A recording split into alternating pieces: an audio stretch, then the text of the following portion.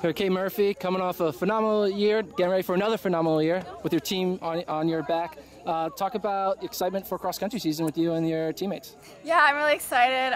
This is our first year. Last year was our first year going to NXN, so I just really want to get the girls back to NXN this year.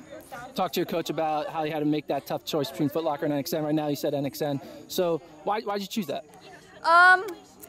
Just because cross-country, it's way more of a team vibe than track. Track, it's very individual, and you know, you each have to focus on your own events. And I don't know, cross-country is just like, you know, you're always in a group running with a pack. So I just think it's better for like the rest of your top 6 to get the opportunity to go all the way across the country and all have fun and compete than just to be your lone self with like just the South girls going. I feel like it's more beneficial for the rest of the team.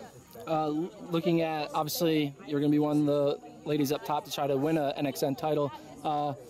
You've been racing with, you know, some of the greatest high school girls in history, you know, Aragon and Rainsberger, and now they're graduated, so now there's a little more of a target on your back as being one of the top milers coming in. But how do you kind of take that miler expertise but translate it to a 5K?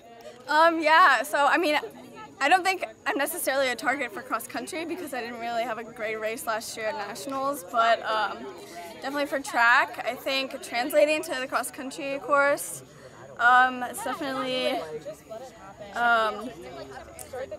hard with the longer intervals, but I think you just have to learn to, you know, adapt to each season as it goes by. And my motto this year is strength of speed, because you know, like all the cross-country strength will help me in track and help everyone else just in that last year. So.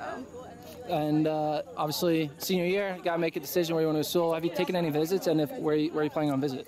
Yeah, so I'm taking a Villanova official this weekend, and then Oregon, and then UVA, and those are my 3. So. How did you narrow it down to those 3? Well, Oregon's been on the top since sophomore year, and Villanova is just known. I just know it from all its history.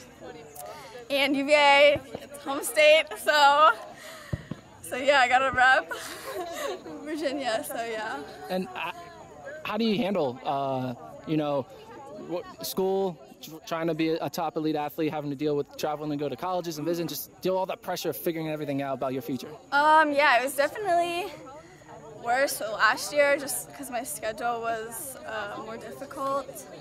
And honestly, towards the end of the year, I was just like so focused on track, it was ridiculous. But this year, my schedule is more laid back, and I can really focus just on doing all my stuff, you know, focusing more in school and not having to worry about as much as like the long hours of homework. So I'd say the biggest change from last year to this year would be getting more sleep and just being more relaxed in school, not having to just be stressed out all the time. Cool. Thanks a lot.